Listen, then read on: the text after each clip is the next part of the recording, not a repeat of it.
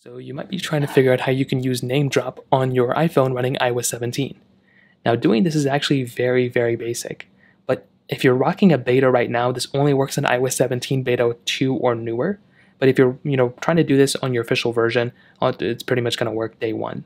Now what NameDrop is it basically allows you to go ahead and share your contact information from one iPhone to the other via wireless method via AirDrop.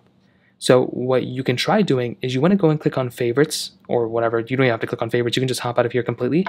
And as long as you're on iOS 17 beta 2, this is how to do it.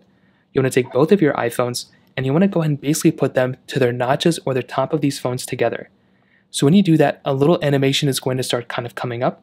So once you go and kind of bring them close, there should be something. I don't know why it didn't work that time. Let me go and try it again. So you want to bring these iPhones close to each other and you should be able to see that at some point. So let's try it again. Let's go and bring these two iPhones close to each other. And you should be able to see that there can be a little animation that basically comes up between both of them that will transfer the contact. Now it just worked for me. I don't know why it's not working anymore. But essentially what you're going to do is you're going to bring both these iPhones close to each other like this. And what's going to happen after a few seconds, the name drop or basically the contact is going to jump from one iPhone to the other. So you should be getting a little panel that comes up right after that basically tells you, and it's going to ask you whether you want to go ahead and basically share that contact or you want to send that contact. Now, this is an example of what it looks like. For some reason, I don't know why it's not working. Again, this is a beta, but essentially it's going to show you whether you want to go ahead and share that contact or you want to go ahead and basically, send your contact.